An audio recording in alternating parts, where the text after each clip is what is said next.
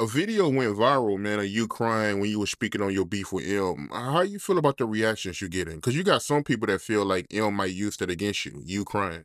How can he use anything? Rap Elvis already destroyed him. I already killed him with Rap Elvis. Where's he at? Where's the response? I want to battle him face to face. I think he's overrated. I think he sucks as a rapper. And it's anybody that's with him. I bombed on him. I'm going to continue to bomb on him. I'm going to continue to expose him. You know what I'm saying?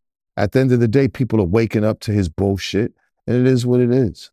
I'm going to go down in history as the Eminem slayer. But right now it's Eminem. You know what I'm saying?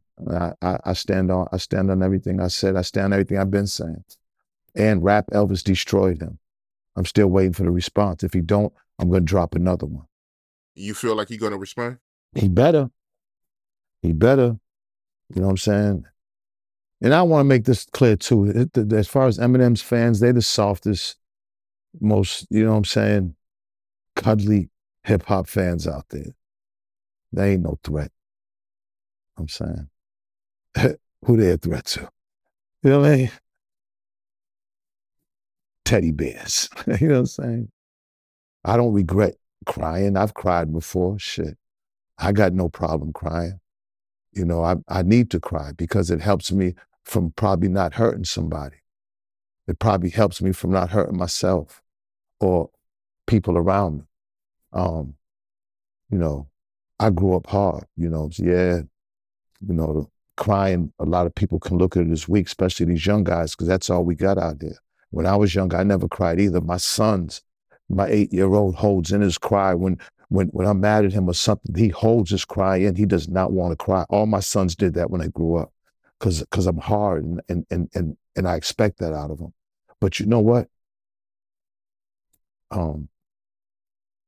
Being hard and living like that for so long, that'll kill you or get you killed.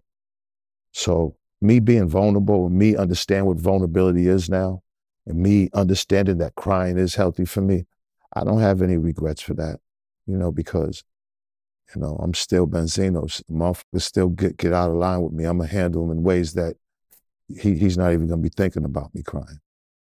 I'm not hard to find, numero uno, and dos.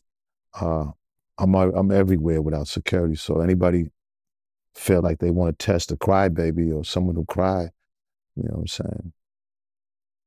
I welcome it, you know. Like I felt better after I cried, actually. I felt good, you know what I'm saying?